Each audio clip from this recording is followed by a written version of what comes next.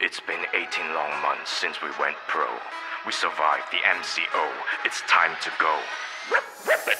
All these calculations, amazing creations, a nation of creators working on solid workstations. Who's got the patience for waiting on a render? I wonder who's got the time to design when you're waiting on Blender. Waste the time pouring wine down the sink, no. Threaded lines might define time to go, bro. We're gonna put the V in V-Ray. Even Maya's gonna be impressed with K. Look at this bit. Zen 3 is gently entering the picture. 5975, Threadripper Pro. So bro, what you gonna do? Oh, Haven't subscribed yet?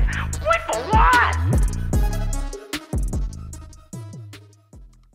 so like I predicted when we reviewed the Threadripper Pro 3955WX, check it out if you haven't already, there hasn't been a new non-pro Threadripper since 2019 with 3rd gen.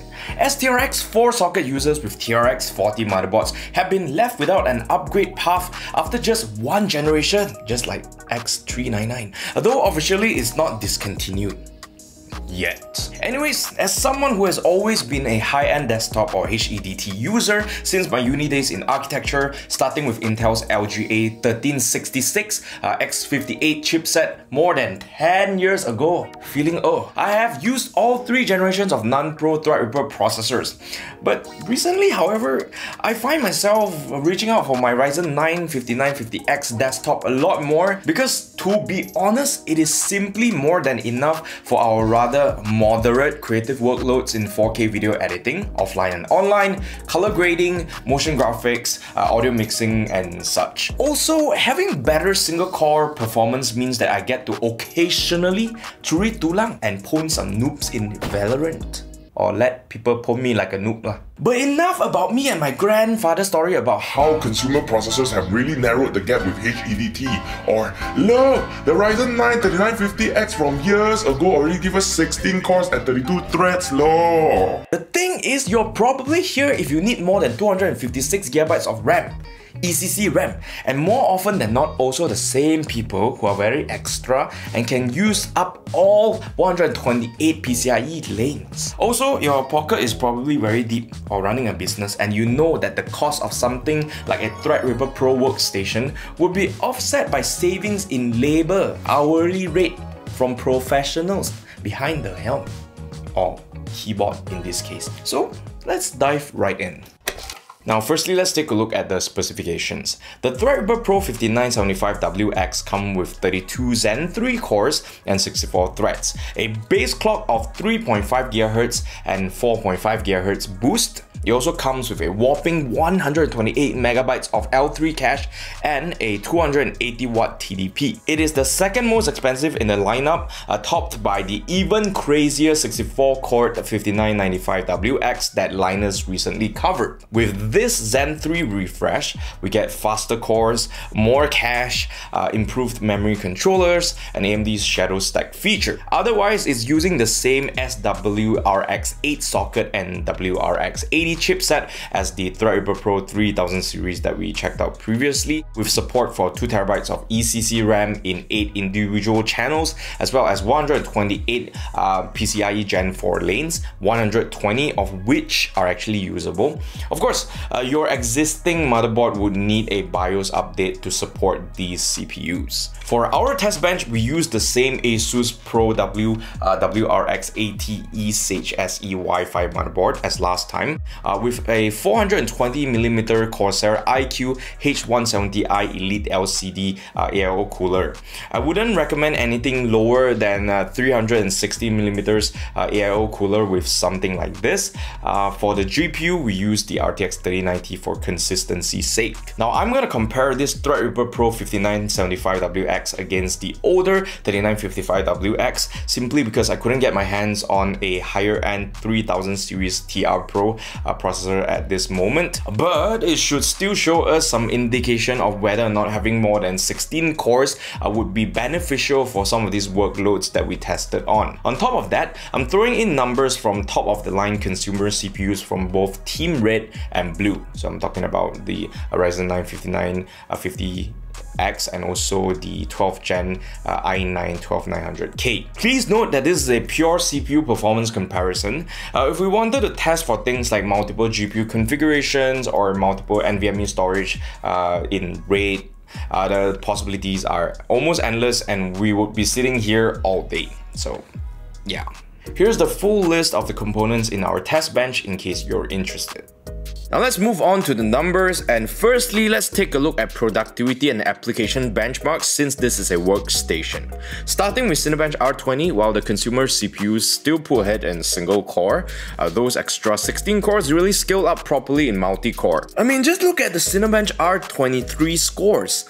Power level over 49,000. 7-zip again flexes those 32 cores on that 5975WX, but what we're more curious about is of course 3D applications. As you can see in Corona, V-Ray and Blender, the Threadripper Pro renders twice or at least 80% faster than all the consumer processors. So if 3D work is what you're dealing with, since performance scales well with core count, you should definitely go for TR Pro if you have the budget. Next, we have content creation benchmarks with Puget Bench. In Premiere Pro, it seems like the increased bandwidth of Threadripper Pro really helps, as you can see with the 3955WX.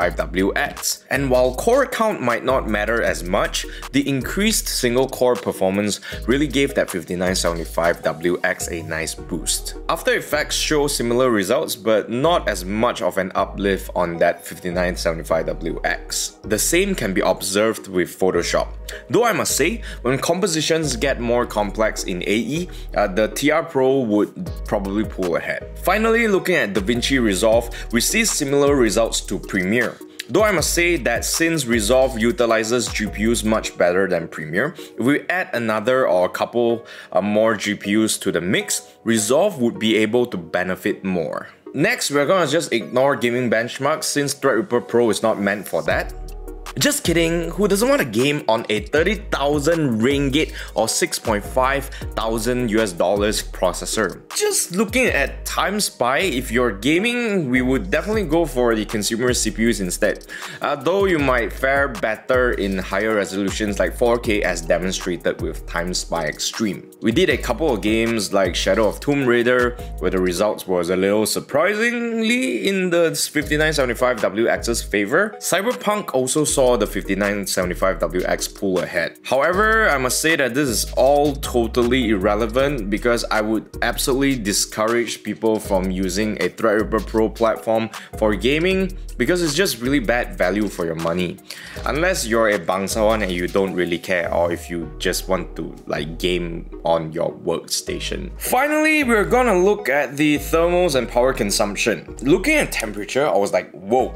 With the same TDP of 280 watts, the Zen 3 Threadripper Pro is 10 degrees cooler than the 3955WX that has half the core count. Power consumption definitely proved that the 5975WX was hitting that 280 plus minus watt mark, so it's definitely a lot more thermal efficient than last generation. So if you're upgrading to this processor, you're also harming the planet a lot less. So just food for thought.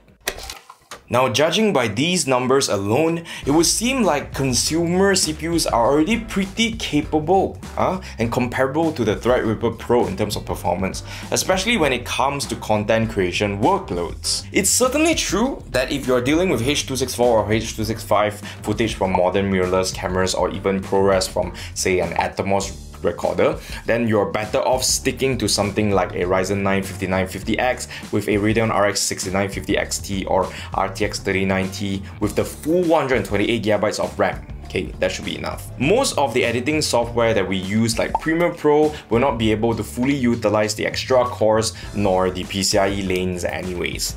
Okay, except for maybe DaVinci Resolve, which allows you to use multiple GPUs. But hey man, we are not the only prosumers in the world. Also, definitely not the highest paid. Especially because you didn't subscribe to our YouTube channel.